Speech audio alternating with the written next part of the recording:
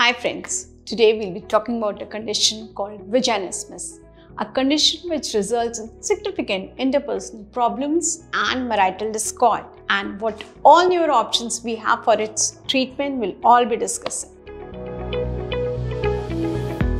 I'm Dr. Deepti Asthana, Senior Gynecologist in Fortis Hospital, Gurugram and Director of Kalosa Gynae. I'm a trained cosmetic gynae surgeon and love treating these category of patients.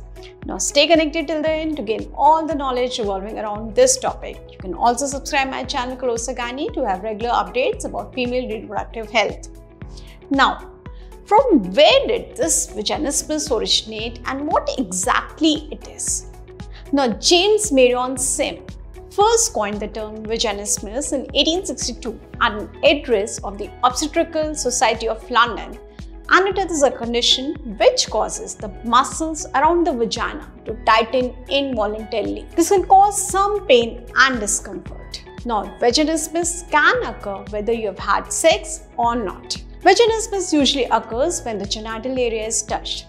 This can be before sexual intercourse, before trying to insert the tampon, or during a gynecological examination, for example.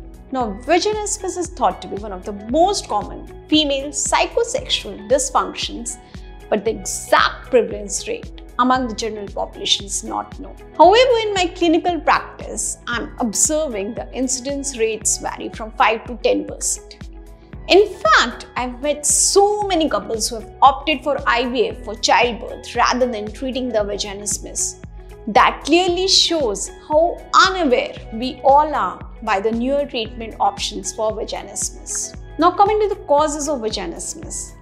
Now vaginismus could be a primary one where it has always been there, or a secondary one where it occurs after an event such as childbirth.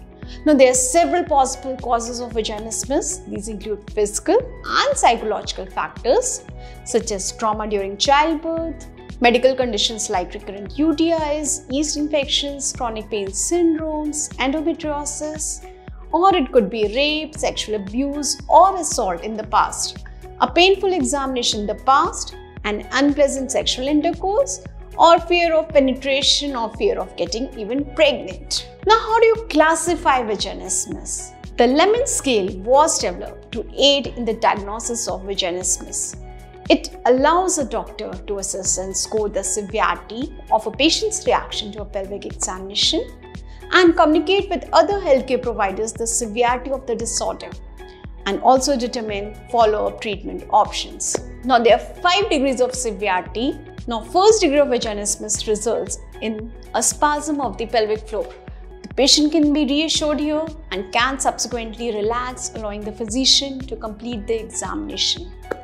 Second degree vaginismus results in the generalized spasm of the pelvic floor as a steady state despite reassurance. Here, the patient is not able to relax for the examination. Now, the third degree of vaginismus involves a pelvic floor spasm that is sufficiently severe that the patient elevates her buttocks in an attempt to avoid being examined. 4th degree vaginismus, this is the most severe form of vaginismus given by lament. Here, the patient would totally retreat by elevating the buttocks, moving away from the pelvic examination table, and tightly closing the thighs to prevent any examination. Now, Pasek described 5th degree vaginismus as a visceral reaction manifested by increased adrenaline output and resulting in increased heart rate, palpitations, hyperventilations, trembling, shaking, vomiting, feeling of fainting, desire to jump off the table and run away or even attack the doctor.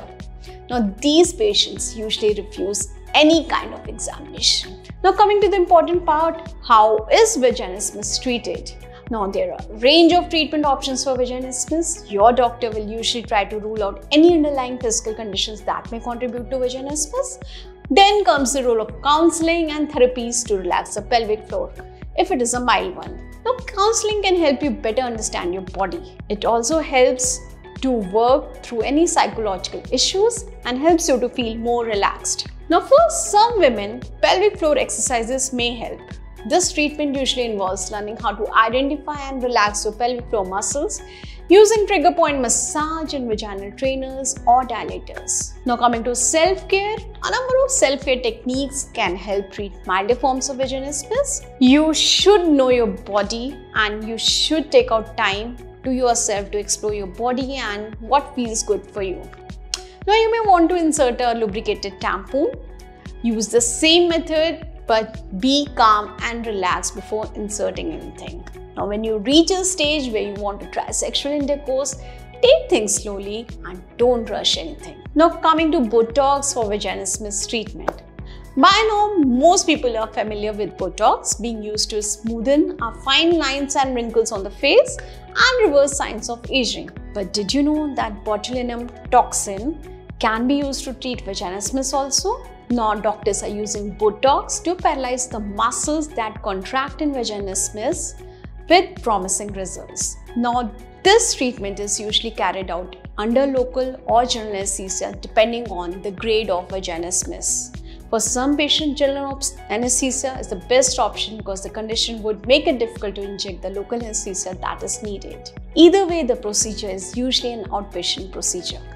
Now coming to recovery, generally speaking, it takes patients 4 to 5 days to recover from the procedure and the full effects of Botox are realized around 1 week post-op. Now in some cases, the injection alone will not be enough to allow for painless penetration. Here, we also use dilators and therapy in order to address the emotional issues that of course can't be treated with the procedure alone. I do not prefer using silicone or metallic dilators available in the market. Rather, I have my own way of making softer dilators to minimize pain. Now, how many sessions are needed to see the results? More often than not, just one session is needed for patients to enjoy the full benefits of the procedure. This long-term relief occurs despite the fact that the Botox only lasts 3 to 5 months. The initial treatment actually breaks the pain cycle associated with vaginismus. Once the patients are able to have painless intercourse or penetration, the body tends to relax the muscles on its own. It is possible, however, to have multiple treatments if results from the first procedure wears off over time. Now, there is 90 to 97% success rate for the procedure and side effects are minimal. As with any procedure, there are small risks associated with anesthesia and procedure-related risks are potential damage to your sphincters, which are usually temporary, and on rare occasions, patients report botulinism-like symptoms, including blurred vision. So to summarize, vaginismus is a painful condition in which a person is unable to tolerate penetration of the vagina and occurs due to tightening of the muscles of the pelvic floor. It is possible to treat and even cure vaginismus, so next time, please do not think of going for IVF. Rather, get this condition treated and enjoy your life ahead. Thanks for hanging on. Do like and subscribe my channel Kalosa Gynae for all female reproductive health updates.